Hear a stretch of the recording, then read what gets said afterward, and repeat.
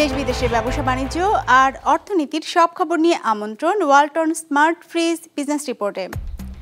সরকারের ট্রেজারি বন্ডে আগ্রহ নেই পুঁজিবাজারে, তালিকাভুক্তির প্রথম দিনের লেনদেন হয়নি একটিও। বাংলাদেশে ব্যবসা বাড়াতে চায় জাপানি উদ্যোক্তারা, নজর তথ্য ও যোগাযোগ প্রযুক্তি সহ উৎপাদনমুখী শিল্পে। মূল্যস্ফীতি চাপে ব্যবসা কমেছে ফার্নিচার শিল্পে, বড় মূল্য ছাড়েও হচ্ছে না বিক্রি। এমন সব খবর নিয়ে আমাদের আজকের আয়োজন। সরকারি ট্রেজারি বিল ও বন্ডে আগ্রহ নেই পুঁজিবাজারে সাধারণ বিনিয়োগকারীদের।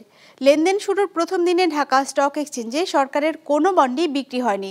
মূলত আস্থার সংকটের কারণেই এই স্কিমে অর্থলগ্নি করছেন না বলে জানিয়েছেন বিনিয়োগকারীরা। যদিও পুঁজিবাজার কর্তৃপক্ষের দাবি পদ্ধতিগত জটিলতায় বন্ড বিক্রি হয়নি, যা আগামী কয়েকদিনের মধ্যে ঠিক হয়ে যাবে। সৌরভ রহমানের রিপোর্ট। বাজেটের ঘাটতি মেটাতে ট্রেজারি বিল ও বন্ড বিক্রি করে টাকা ধার করে সরকার। এজন্য সুদ দেয়া হয় নির্দিষ্ট হারে। এতদিন শুধু দেশের তফসিলি ব্যাংক আর বাংলাদেশ ব্যাংক এই বন্ড কেনার সুযোগ পেত। সোমবার থেকে তা ব্যক্তি বিনিয়োগের জন্য উন্মুক্ত করা হয়েছে।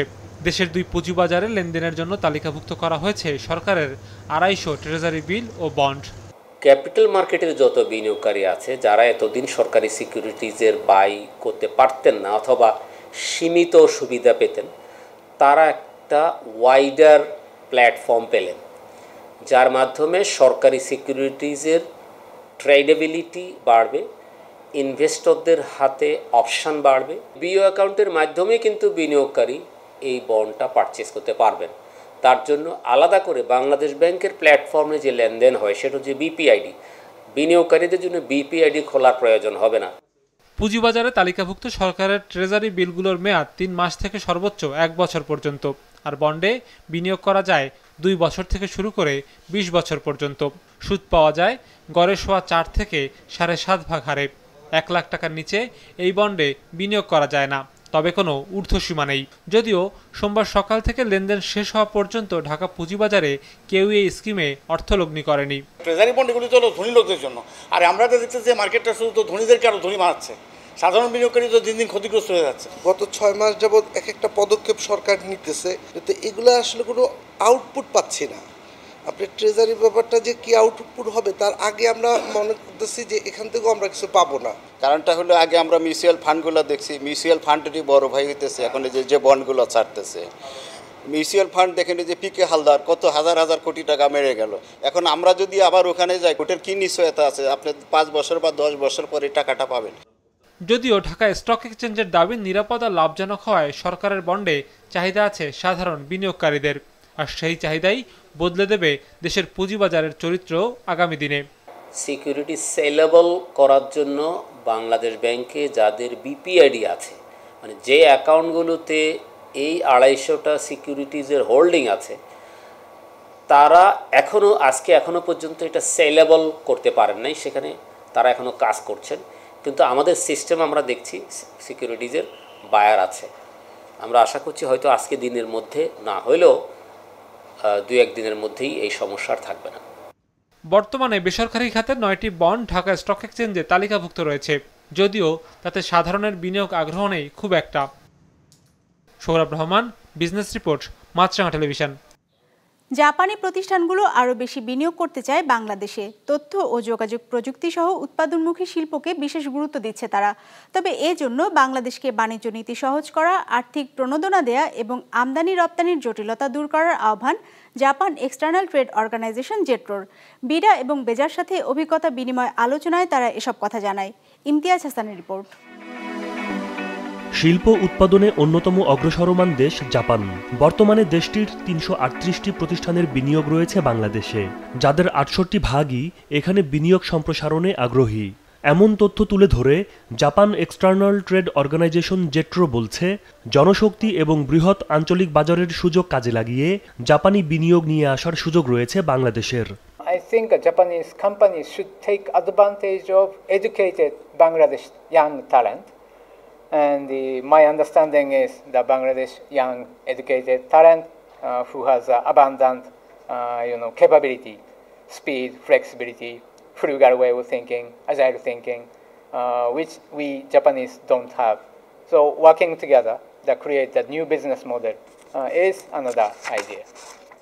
জাপানি বিনিয়োগ আনতে বাংলাদেশের করণীয় এবং ভারতের অভিজ্ঞতা পর্যালোচনায় সোমবার আলোচনার আয়োজন করে বাংলাদেশ বিনিয়োগ উন্নয়ন কর্তৃপক্ষ বিডা, বাংলাদেশ অর্থনৈতিক অঞ্চল কর্তৃপক্ষ বেজা এবং Japan external trade organisation JETRO, যেখানে তথ্য ও যোগাযোগ প্রযুক্তি ভিত্তিক সেবা সহ উৎপাদনমুখী শিল্পে জাপানি বিনিয়োগকারীরা আগ্রহী বলে জানানো হয়। এক্ষেত্রে বন্দরে পণ্যের দীর্ঘ শুল্কায়ন প্রক্রিয়া ও জটিলতা এবং বিদেশে মুনাফা নেয়ার ক্ষেত্রে দীর্ঘসূত্রিতার সমাধান করার আহ্বান জানানো হয়। The future of Bangladesh manufacturing industry, the focus sector, what will be needed in Bangladesh, which company Bangladesh wants, who can be the anchor company. And second point is trade policy and fiscal incentive. We want to maximize for this fiscal incentives to Japanese investment, and need export facilitation because more Japanese companies are keen to export to other countries after China. I would like to you please convey your message to your business leader, businessmen, to ask to visit Bangladesh, to share our businessmen, our official. If we face any obligation, I give you word. We try our level best to make it easier, to make a very good place for the investment, compare of any other country of the world. বাংলাদেশে যেসব জাপানি প্রতিষ্ঠান বিনিয়োগ করেছে তাদের দেখে নতুন উদ্যোক্তারা উৎসাহী হবে। এজন্য বিদ্যমান বিনিয়োগকারীদের প্রতি যত্নশীল হওয়ার পরামর্শ জাপানি বাণিজ্য উন্নয়ন সংস্থা জেট্রোর। ইমতিয়াজ, হাসান, বিজনেস রিপোর্ট, মাছরাঙ্গা টেলিভিশন। শেষ হলো ১৭তম জাতীয় ফার্নিচার মেলা। শেষ দিনও ক্রেতাদের পদচারণায় জমজমাট ছিল মেলা প্রাঙ্গণ। মেলায় ক্রেতাদের আগ্রহের কেন্দ্রবিন্দুতে ছিল নান্দনিক মাল্টিফাংশনাল ফার্নিচার।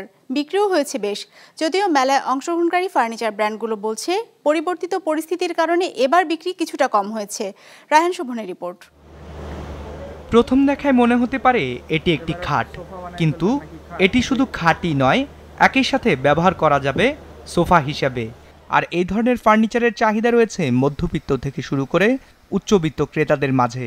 যদিও ছোট আকারের ফ্ল্যাটে থাকেন এমন মধ্যবিত্তদের কাছেই এই ধরনের মাল্টিফাংশনাল ফার্নিচার সবচেয়ে বেশি জনপ্রিয়, কেননা কম জায়গায় ব্যবহার করা যায় এই ধরনের ফার্নিচার। আর ক্রেতা চাহিদা বিবেচনা করে এই ধরনের বেশ কিছু আধুনিক ফার্নিচার মেলায় নিয়ে এসেছে দেশীয় ব্র্যান্ড হাতিল। সিম্পল প্রোডাক্টগুলো এবং যেগুলো মাল্টিটাস্কিং, সোফা কাম বেড, কিছু ফাংশনাল প্রোডাক্ট যেটাতে হচ্ছে ওনারা একসাথে একাধিক সুবিধা পাবেন, সেই ধরনের প্রোডাক্টগুলোই ওনারা বেশি নিয়েছে। আমাদের যেহেতু ছোট ছোট ফ্ল্যাটগুলো হয়, একটু স্লিক টাইপের কোনো কিছু, স্লিক মাল্টিপারপাস ইউজেস ফার্নিচারের প্রতি আকর্ষণ বেশি। এখন যে চলটা এসেছে যে মিরর ফার্নিচারগুলো দেখা যায় বা মার্বেল টেবিলগুলো দেখা যায়, এগুলো দেখার জন্য, বা ভেলভেটের সোফা, লেদারের সোফা, এগুলো দেখার জন্য মিলিয়ে এসেছি। শুধু হাতিল নয়, ক্রেতা চাহিদা বাড়ায় এমন সব স্লিম ফিট ফার্নিচার নিয়ে হাজির হয়েছে মেলায় আগত অন্যান্য ব্র্যান্ডগুলো। তবে বিগত বছরগুলোর তুলনায় এবারের মেলায় ফার্নিচারের দাম কিছুটা বাড়ার কথা জানিয়েছে ক্রেতারা। বিষয়টি স্বীকার করে ব্র্যান্ডগুলো বলছে বৈশ্বিক পরিস্থিতির কারণে ফার্নিচারের কাঁচামাল আমদানিতে ব্যয় বেড়েছে, যার ফলে মানভেদে ফার্নিচারের দাম অন্তত 20 ভাগ বেড়েছে। ডিপেন্ড করছে বাজেটের উপরে, তবে এটা ঠিক যে যেটা খুব বেশি পছন্দ হচ্ছে ওইটা আবার বাজেটের চাইতে একটু এক্সপেন্সিভ, দামটা কিছুটা বেশি। আসলে র ম্যাটেরিয়ালসের প্রাইস তো বেড়ে গেছে, সব কিছুই দ্রব্যমূল্য বৃদ্ধির কারণে। আমাদের লাস্ট 3.5 বছরে কোনো প্রাইস ইনক্রিজ করে নাই, গত মাসের 1 তারিখে আমাদের প্রাইসটা ইনক্রিজ করেছে। তবে ক্রেতা আকৃষ্ট করতে ফার্নিচার ব্র্যান্ডগুলোর চেষ্টারও কমতি ছিল না। পণ্য ভেদে তারা দিয়েছে 15 থেকে 20% পর্যন্ত ছাড়। তবে প্রতিষ্ঠানগুলো বলছে পরিবর্তিত পরিস্থিতির কারণে কিছুটা কমেছে বিক্রি। আমাদের পিছনে যে মেলাগুলো গেছে প্রচুর দর্শনার্থী ছিল, কিন্তু সেই তুলনায় এবার একটু কম। এবারের মেলায় হাতিল, আক্তার, নাভানা, পার্টেক্স, রিগাল, নাদিয়া এবং ব্রাদার সহ মোট 34টি দেশীয় ব্র্যান্ড অংশ নিয়েছিল। রায়হান শোভন, বিজনেস রিপোর্ট, মাছরাঙ্গা টেলিভিশন।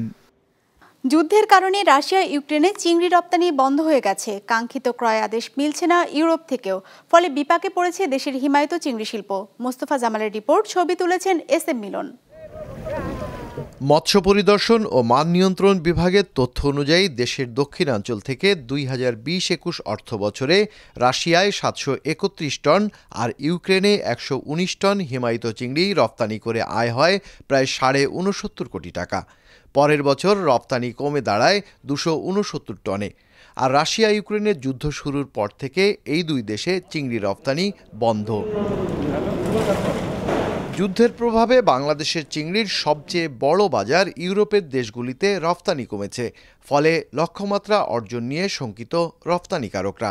22-23 অর্থ বছরে কিন্তু প্রায় 1400 মেট্রিক টন মতো কম রপ্তানি হয়েছে আমাদের মৎস্যপণ্য খুলনা অঞ্চল থেকে, যেটা গত অর্থ বছরে এই 3 মাসে ছিল প্রায় 10,800 মেট্রিক টন, সেটা এই চলতি অর্থ বছরে 3 মাসে প্রায় 9,400 মেট্রিক টনে নেমে এসেছে। সাধারণত বড়দিন ও নববর্ষকে সামনে রেখে ইউরোপের বাজারে সবচেয়ে বড় ক্রয়াদেশ মেলে রপ্তানিকারকদের। তবে এবছর ইউরোপ জুড়ে আর্থিক মন্দার কারণে আশানুরূপ আদেশ পাওয়া যায়নি।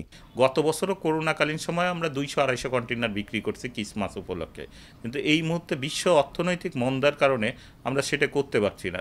ধরেন আমরা 30 কন্টেনার মাল বিক্রি করলে হয়তো 50 কোটি টাকার মতো আমরা সেল করতে পারছি, আর 250 থেকে 300 কন্টেনার সেল করলে আমরা প্রায় 500 কোটি টাকার মাল সেল করতে, তাহলে এই পুরোটা আমরা এখন আর সেল করতে পারছি না। রফতানিযোগ্য পণ্য মজুদ হয়ে পড়ায় আর্থিক সংকটে পড়েছে হিমায়িত চিংড়ি প্রক্রিয়াজাত কারখানাগুলি, বলছে Bangladesh frozen food exporters association. আমাদের ব্যাংকের ঋণটা আমরা কিন্তু স্ট্যাক আপ হয়ে যাচ্ছে, কোল্ড স্টোরেজের যে ধারণ ক্ষমতা এটা কমে যাচ্ছে, ব্যাংকের সুদ, যে পণ্যটা আমি রপ্তানি করতে পারলাম না সেই পণ্যটার সুদ কিন্তু মাসের পর মাস আমাদেরকে দিয়ে যেতে হচ্ছে।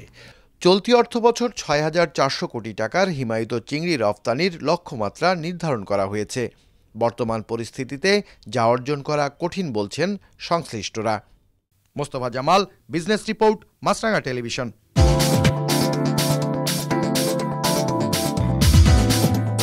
ঢাকা স্টক এক্সচেঞ্জে সূচকের বড় পতন হয়েছে। সার্বিক সূচক ডিএসসি এক্স 119 পয়েন্ট কমে দাঁড়িয়েছে 6,449-এ। বেচাকেনা হয়েছে 1,417 কোটি টাকার। লেনদেনে অংশ নেওয়া প্রতিষ্ঠানগুলোর মধ্যে দর বেড়েছে 19টির, কমেছে 167টির, আর অপরিবর্তিত আছে 182টির দর। এবার বাজার নিয়ে বিশ্লেষণ শুনবো শান্তা অ্যাসেট ম্যানেজমেন্ট লিমিটেডের। মার্কেটে আজ একটি ব্রড বেস কারেকশন লক্ষ্য করা গিয়েছে। দিনের শুরু থেকে ইন্ডেক্সের একটি নেগেটিভ ট্রেন্ড লক্ষ্য করা যায় এবং প্রায় সকল সেক্টরে কারেকশনের ফলে দিন শেষে ইন্ডেক্স 119 পয়েন্ট হ্রাস পেয়ে 6,449 পয়েন্টে ক্লোজ হয়েছে। গেইনারের শীর্ষে থাকা কোম্পানিগুলোর মাঝে আজ মূলত ফার্মা এবং ইঞ্জিনিয়ারিং সেক্টরের স্টকগুলির প্রাধান্য লক্ষ্য করা গিয়েছে। অপরদিকে লুজারের শীর্ষে থাকা কোম্পানিগুলোর মাঝে আজ মূলত সকল সেক্টরের একটি মিশ্র প্রবণতা আমরা লক্ষ্য করতে পেরেছি। ইন্ডেক্স হ্রাস পেলেও বাজারের লেনদেন গত দিনের তুলনায় প্রায় 21% বৃদ্ধি পেয়েছে। বাজারের লেনদেন দাঁড়িয়েছে 1,417 কোটি টাকায়। তাছাড়া টার্নওভারের শীর্ষে থাকা কোম্পানিগুলোর মাঝে আজ মূলত ইঞ্জিনিয়ারিং এবং ফার্মা সেক্টর স্টকগুলির প্রাধান্য লক্ষ্য করা গিয়েছে। ব্যাংক এবং আর্থিক খাত নিয়ে গবেষণার জন্য চলতি বছর নোবেল পুরস্কার পেয়েছেন 3 মার্কিন অর্থনীতিবিদ। ফেডারেল রিজার্ভ ব্যাংকের সাবেক চেয়ারম্যান বেন এস বারাঙ্কে, শিকাগো ইউনিভার্সিটির শিক্ষক ডগলাস ডব্লিউ ডায়মন্ড এবং ওয়াশিংটন ইউনিভার্সিটির শিক্ষক ফিলিপ এইচ ডিবিগ সোমবার বিজয়ীদের নাম ঘোষণা করে royal Swedish academy of science.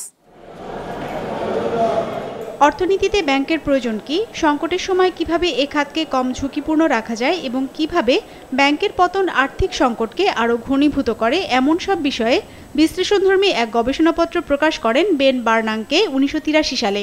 একই বছর ব্যাংকিং খাত নিয়ে আরেকটি গবেষণাপত্র প্রকাশ করেন ডগলাস ডায়মন্ড ও ফিলিপ ডিবিগ। আর্থিক বাজার নিয়ন্ত্রণ এবং আর্থিক সংকট মোকাবেলায় বিশ্লেষণধর্মী গবেষণা কাজের স্বীকৃতি তাদেরকে এনে দিয়েছে অর্থনীতিতে নোবেল পুরস্কারের সম্মান। The Royal Swedish Academy of Sciences has today decided to award Sveriges Riksbanks Prize in Economic Sciences in memory of Alfred Nobel for 2022 to Ben Bernanke, the Brookings Institution, Washington, D.C., USA, Douglas Diamond, Washington University University of Chicago, USA, and Philip Dybvig at Washington University in St. Louis, USA. They obtained the prize for research on banks and financial crises. আধুনিককালের ইতিহাসে সবচেয়ে ভয়াবহ অর্থনৈতিক সংকট ছিল 1930-এর দশকে। Ben বার্নাঙ্কে সেই সংকট নিয়ে গবেষণা করেছেন। তিনি দেখিয়েছেন বিপুল সংখ্যক আমানতকারী একসঙ্গে ব্যাংক থেকে অর্থ তুলে নেয়ার কারণে সংকট গভীর ও দীর্ঘস্থায়ী হয়েছিল। এরপর ব্যাংক ধসে পড়লে ঋণ গ্রহীতাদের গুরুত্বপূর্ণ তথ্যাদি হারিয়ে যায় এবং শিগগিরই তা পুনরুদ্ধারও করা যায়নি। ফলে সঞ্চয়কে উৎপাদনশীল বিনিয়োগে রূপান্তরের সক্ষমতা মারাত্মকভাবে ব্যাহত হয়। We'll be looking very carefully first to see if that recovery is indeed sustainable as we believe it is. Diamond ও ডিগপিক দেখিয়েছেন ব্যাংক কিভাবে এই সমস্যার সমাধান দিতে পারে। ব্যাংক মূলত সঞ্চয়কারী ও বিনিয়োগকারীদের মধ্যে মধ্যস্থতাকারীর ভূমিকা পালন করে। এক্ষেত্রে ব্যাংকের সেবা নিয়ে এক ধরনের অনিশ্চয়তা থাকে ব্যাংক দেউলিয়া হবার গুজবও। বিপুল সংখ্যক সঞ্চয়কারী যখন একসঙ্গে সঞ্চয় ভাঙার জন্য ব্যাংকে যান, তখন এই গুজব বাস্তবের কাছাকাছি চলে আসে। এই বিপজ্জনক পরিস্থিতি এড়াতে সরকার আমানতের বীমা দিয়ে ব্যাংকের জন্য আপৎকালীন ব্যাংকার হিসেবে আবির্ভূত হতে পারে। নোবেল বিজয়ী বেন বার্নাঙ্কে বর্তমানে সম্মাননীয় ফেলো হিসেবে আছেন ব্রুকলিন ইনস্টিটিউশনে। তিনি মার্কিন ফেডারেল ব্যাংকের চেয়ারম্যানের দায়িত্বে ছিলেন 2006 থেকে 2014 সাল পর্যন্ত। বাকি দুজন আছেন শিক্ষকতা পেশায়। Douglas W diamond Chicago university আর ফিলিপ এইচ ডিগপিক আছেন ওয়াশিংটন ইউনিভার্সিটিতে। পুরস্কারের $8,86,000 সমান ভাগ হবে এই 3 বিজয়ীর মধ্যে। অর্থনীতিতে বিজয়ীর নাম ঘোষণার মাধ্যমে শেষ হলো এবছরের নোবেল সম্মাননা প্রদান। বিজনেস রিপোর্ট, মাছরাঙা টেলিভিশন। দর্শক, আমাদের যে কোনো পর্ব নিজেদের সুবিধাজনক সময়ে দেখতে সাবস্ক্রাইব করুন বিজনেস রিপোর্টের অফিসিয়াল ইউটিউব চ্যানেল। ফেসবুক পেজে লাইক দিয়ে আপডেট থাকুন ব্যবসা বাণিজ্যের আলোচিত সব ঘটনা সম্পর্কে। আর আপনাদের মতামত জানান কমেন্টস অথবা ইনবক্সে। আজ এটুকুই, বিদায় নিচ্ছি, ভালো থাকবেন।